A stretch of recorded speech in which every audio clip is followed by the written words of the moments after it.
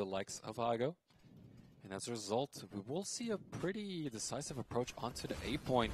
Smoke's committed frag is gonna connect, it's gonna down Shredder. Tag so many members of Ago, and as a result, it's easy picking soon enough. First one gonna go down, that's Sydney, that's Forlan, that's the third, and Lemon, even though we did have actually an assist go to. A team kill. Yeah, an assist there. It's not gonna happen. It's and now still it's all down to MHL with the scout, no bomb, and enough to expect something out of it. And right now, yep, we'll see a nade flying by soon enough. Doesn't quite connect onto Fiku. And the bullets will for MHL and Lemon and Fiku, and that's it. That is going to be down to Sydney. Sydney knows this is pretty much over, and as a result, one last-ditch effort. Gambit youngsters looking to close the first map. It will happen, and with it, will finally start to happen, but position is somewhat given away, so Ago should have a decent time dealing with this. Yep, that's another one falling. That's Lemon with another kill. Sydney picks up another. Lemon free throughout this round. MHL does drop. Exile is trying desperately something for his team, but he is the last man standing. 2 kills under his belt. He needs to find more. That is another, and that is 4 total. Bring us to a 1v1. Can he do it? No. Valiant attempt. Nice try, but it is still going to be all about Ago. Well played and getting the win. Undefended. I mean, once those smokes dissipate, should be a shooting gallery, perhaps for interns, but as I say, that first kill is going to go in favor of Hard Legion. That's Kinky, finding that first target.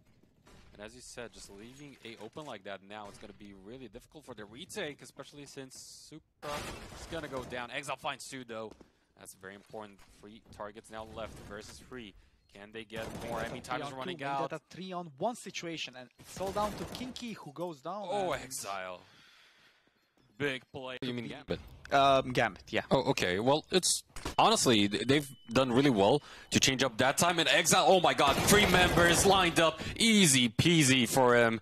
That is just pretty much dream scenario 101 for Gambit. An unfortunate situation here for Fate Esports, as we will just have double magic now left.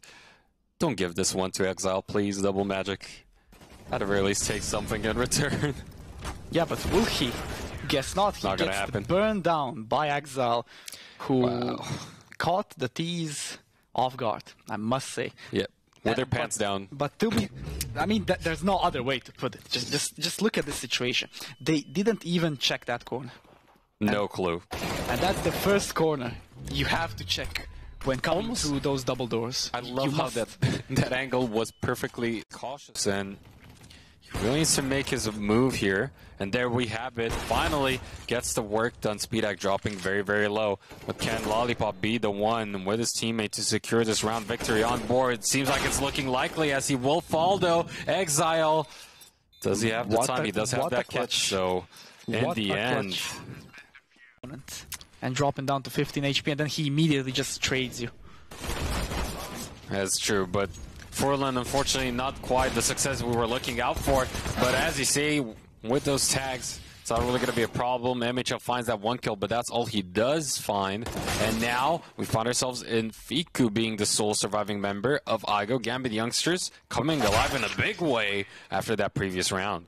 And Exile snatches a nice quad kill there. And that will see Gambit youngsters get around.